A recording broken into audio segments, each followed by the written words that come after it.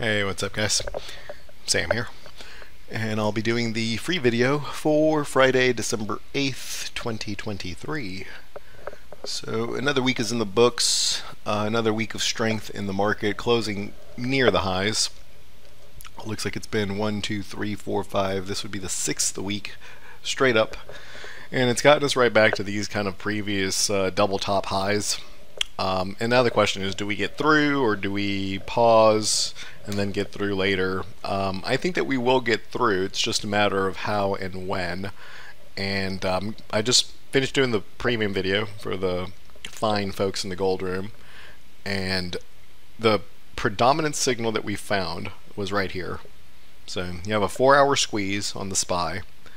And from a chart rating perspective, A+ bull with a perfect score. So that's got to be the signal going into next week. We did take a look around the markets in the premium video, and we looked at bonds, which look fine, a little stretch but fine. We looked at volatility, VIX. That has a positive divergence and is a consolidation around the 12 strike, 12.5. There's a little bit of an issue there, but it's not big enough to overwhelm the predominant signal, which I'm showing you right now on the SPY, but it's one you should be aware of. And then there's a little bit of a signal showing up in the dollar, which might be a leading indicator for bonds.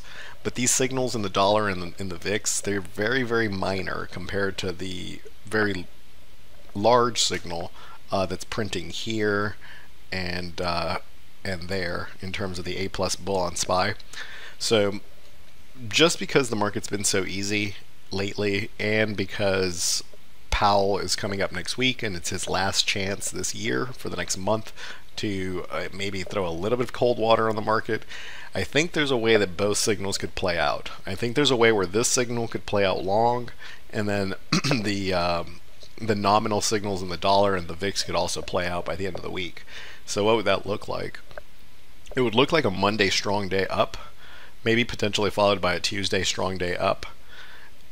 Wednesday, which was Fed day, would then be a down day, and Thursday and then maybe Friday would be flat, and we'd end up basically breaching this high, right? The July highs.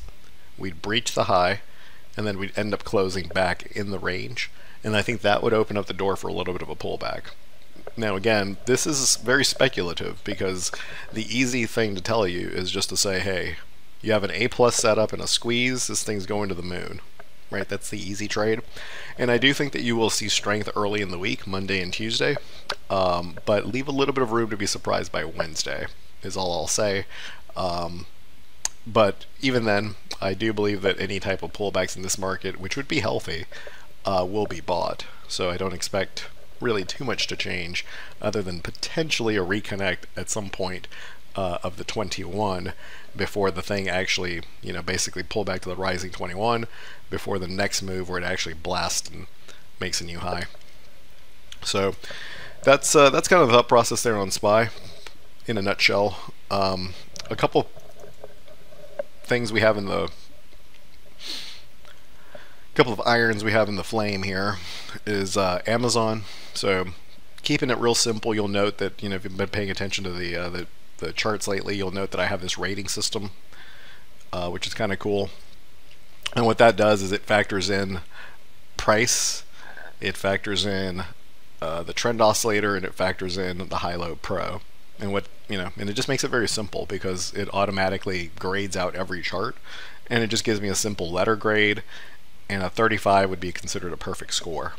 So you have a perfect score, right? I'm keeping it as simple as I can, right? A+, if I see an A+ and a squeeze, I just buy that thing. Does it always work? Probably not. But does it work the majority of the time? Yes. Yeah, over enough sample sizes that should work. So we do have some Amazon long in the room. We have longs on a lot of the FANG stocks, but I'll show you the ones that I'm in. And then today I picked up some docu with the folks in the gold room as well. Now, I'm going to bring this one to you just because it's a little bit off the beaten path, right? It's not a perfect setup.